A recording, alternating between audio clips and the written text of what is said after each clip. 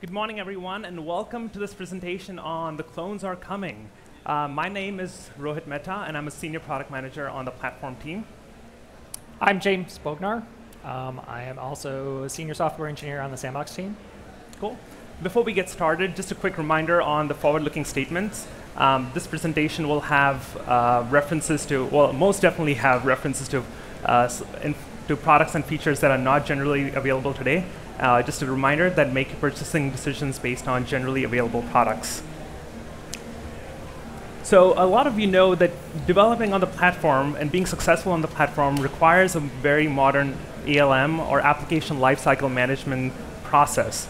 This is a process that involves ideating your app, building it, coding it, testing it, and deploying it finally to production. Now, Salesforce provides a bunch of different tools to make you successful with ALM, right? There is Quip for ideating.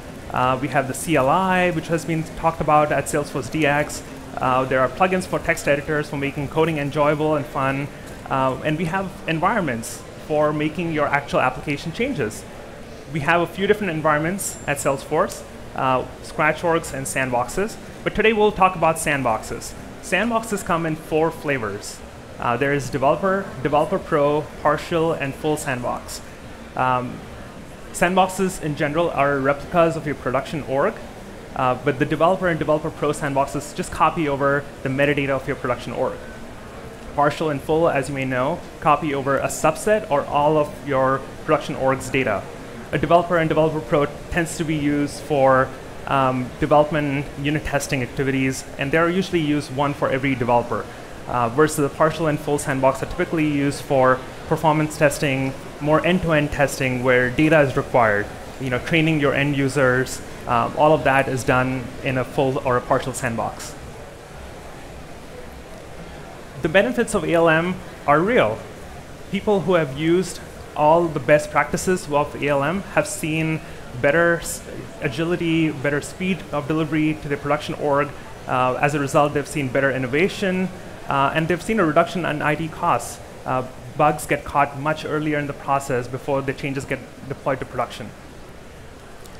But with all this tooling that we have provided, we are not yet done. There has been a lot of feedback that you've provided to us over the years around environments. One of the questions we've got are around, how do we easily replicate developer environments? We have a new developer or tester joining our team, and we would like to have the developer ramp up and onboard with this environment as quickly as possible. There's been need for parallelizing tests. Very often you have a team of testers, maybe there's some front-end tester versus some performance testers, and you'd like to parallelize that process, and you want to have the same setup of your app with the sample data in multiple environments. And finally, even when it comes to staging and user acceptance testing and training, very often the audience is different for these use cases, and you want to be able to replicate these environments. So we are here finally excited to talk about Sandbox Cloning. This has been an idea that we've been working on for a very, very long time. It has over 10,000 idea exchange points attached to it, and so we're finally excited to deliver as part of our True to the Core initiative. A lot of admins have been asking this. You can see some of the quotes here. This feature should have been in place from day one, and this is a very badly needed feature. So we are so excited to get this feature in your hands. So how does Sandbox Cloning work? What is Sandbox Cloning? Sandbox Cloning is in closed pilot in winter 18. We're testing it out with a handful of our participants. When you clone a sandbox, you don't need any new license types. It uses the same license types that you have today. You can use your Developer, Developer Pro, Partial, and Full licenses to create a clone. Cloning a sandbox creates a replica of the sandbox that you're creating. So a developer clone or developer sandbox, when cloned, will create a developer sandbox. A partial will create a partial. A full will create a full sandbox. All the contents of a sandbox, including any customizations you may have made to your schema, to any sample data, they all get copied over as part of the clone. So you can imagine that if you have some sample data being loaded into a sandbox, or any manual steps that you have to perform in a sandbox, all that can be carried over when you clone. And just like any other sandbox that is created from your production org, these clones are isolated from both the production as well as the source org. So each of your developer can be working in their own sandbox and not be stepping on top of each other's toes, but at the same time not affecting other developers or your production org. So while we were testing this out, our marketing team had this brilliant idea about sending emails, promotional emails, to attendees of Dreamforce based on the sessions and events that they are going to. And so they came up with this app called Marketing Dream, because why not? Like, let's just spam people. So that was an app that was tasked for our internal dev teams to build.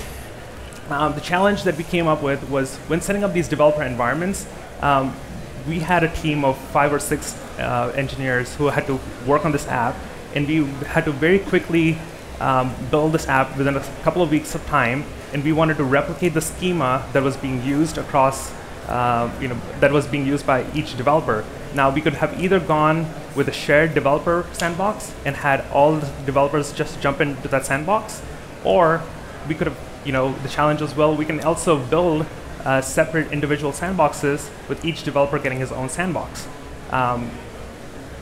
And so that was one of the choices where sandbox cloning was very useful for us. Finally, when we were testing and staging this app, we had to hand it over to a separate team to do performance testing, and where a large load of data was needed. You needed a massive amount of data to make sure that this app could render correctly on a mobile phone, and it wouldn't, the pages wouldn't get slowed down as a result of the massive number of attendees at this conference. So we needed some environment for performance testing teams to validate our changes. We also needed the marketing team to kind of get their hands on it and to see how would this app work in person.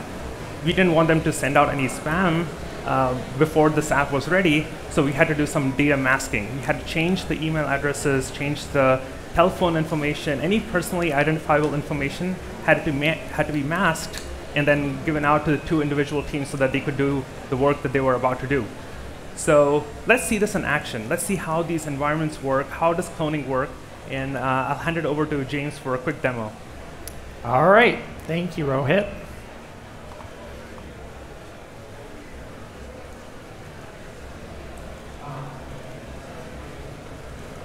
Come on. All right, so quick clarification. We're not actually using your real email addresses. We're not going to be spamming you next week. OK, so this is the app that we started off with. So this is the Dreamforce app. It's a very simple app that we just put together really quickly. Includes all of your sessions, all your keynotes, and a list of all your attendees. So again, this is all mocked up data. Don't worry about this. But essentially, you can see that there's some sensitive information here. Maybe we don't want our email addresses and all the telephone numbers of all of our attendees to be put out into the wild, and maybe during testing we're going to accidentally send out email messages that weren't ready to be sent out or something like that. So that's where Sandbox Cloning comes into play. So for those unfamiliar with cloning, or unfamiliar with Sandbox copies, the way you get to it is through the setup. And the fastest way is just do a quick find of Sandboxes.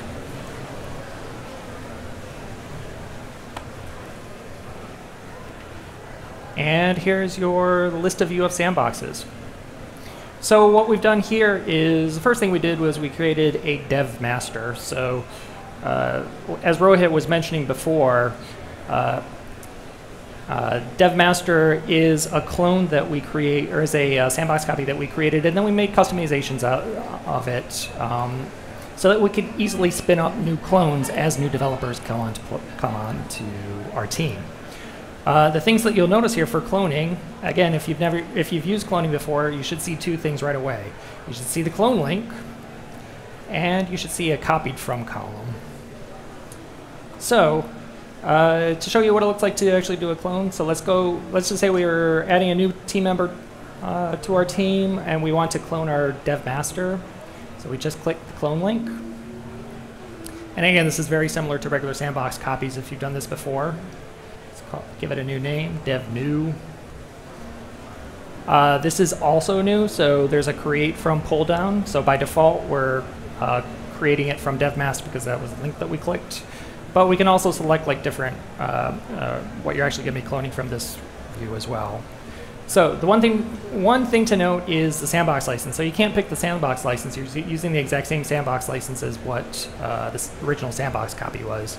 So if you were to switch this, UAT master happens to be a full copy. So if we were to switch that, it would switch to a sandbox license full. Very simple. Click next button, create, and that's it. It's in our queue. Now the other sandbox copies that we have IT master. So IT master is our iteration testing. So as the developers are doing their changes, they can go ahead and push their code changes into the IT master for iteration testing.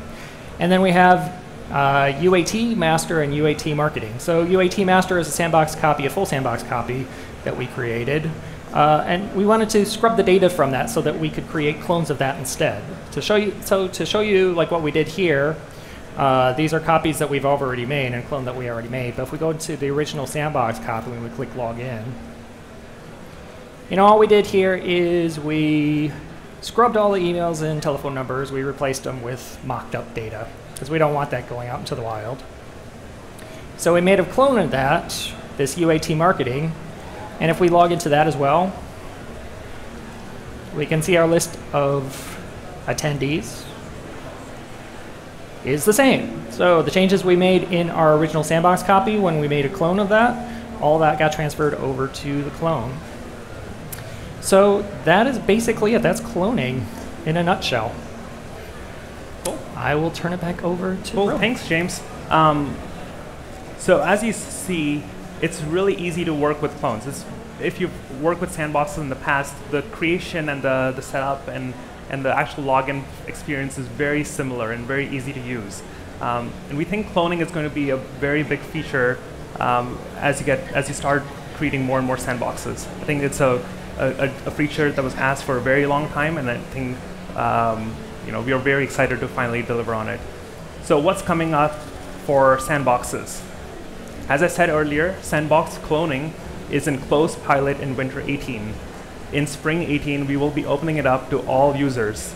And also, we'll be building API support. So you should be able to programmatically create clones. You should be able to check on the status of your clones.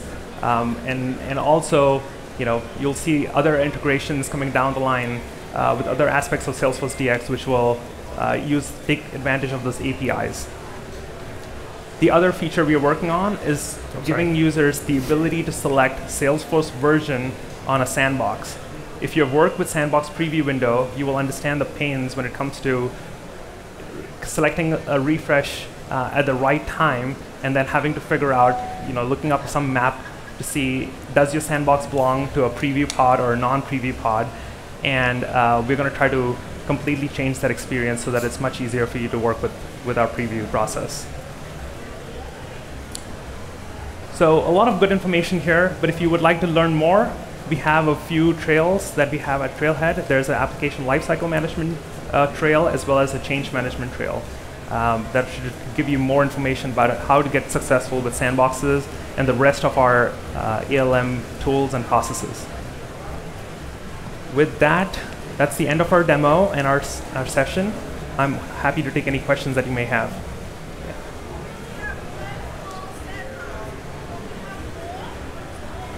Yeah, so the question is, for an org that has one full sandbox, will cloning introduce more licenses? So we aren't going to be provisioning more licenses as part of this feature. You're more than welcome to purchase additional licenses for each of the types, full, dev pro, partials. So you will need a license of the same type to be able to use the clone functionality, because you will be creating a full sandbox by cloning a full sandbox. Yeah.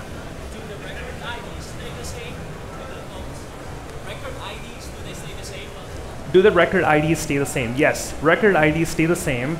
Org IDs will change, just as in a regular sandbox refresh. Yeah.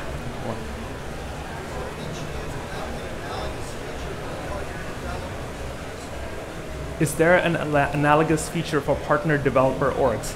So partners often use partners use partner developer orgs, but we see partners using more and more Scratch orgs as the environment in which they develop.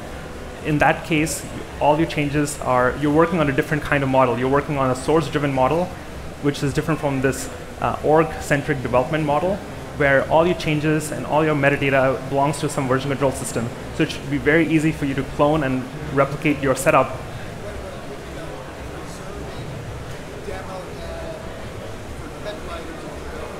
Yep. We'll take feedback and we'll take it as an item that we can work on. Yeah.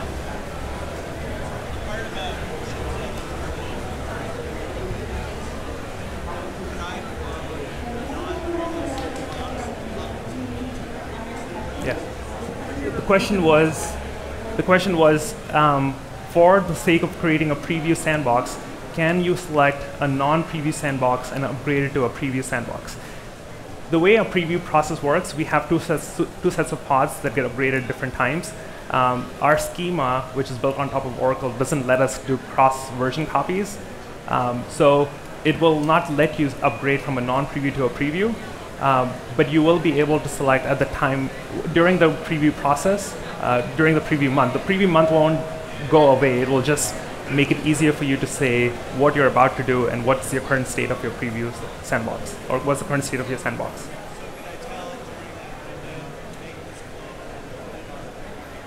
Yes. Mm-hmm. Yes, you should be able to do that. Do you have a question? The version selection. So safe harbor, but we think we can deliver it in summer 18. Data scrubbing you did that manually some other way, right? You didn't do that automatically.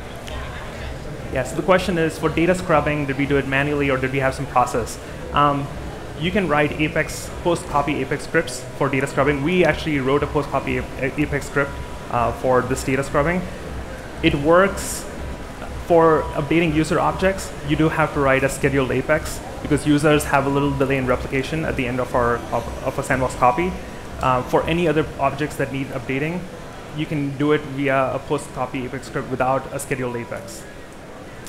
Yeah, that was pretty much just an example of, like, you know, a clone. You get all the data and metadata copied over from the original sandbox copy. Cool.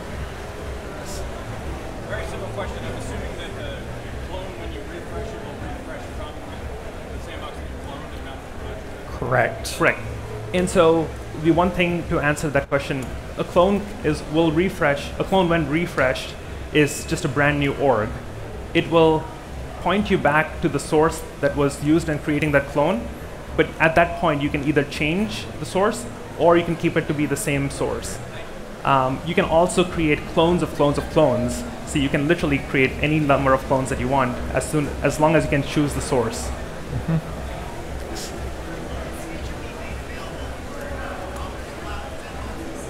Commerce Cloud Sandboxes. So the question is, when will this feature be available for Commerce Cloud Sandboxes? I'm not too sure about Commerce Cloud Sandboxes, but this, as it stands for platform, will be available in spring 18.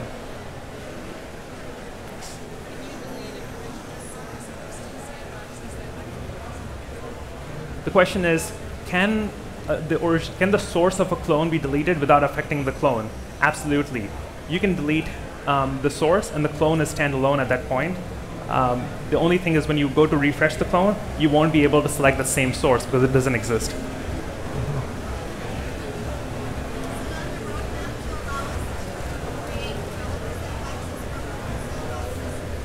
The question is, can a developer sandbox be created from a full sandbox, and is it on the roadmap? It is. Today you cannot create it with this cloning feature. You can only clone a sandbox. I'll take it as a feedback item. It's not on our roadmap right now.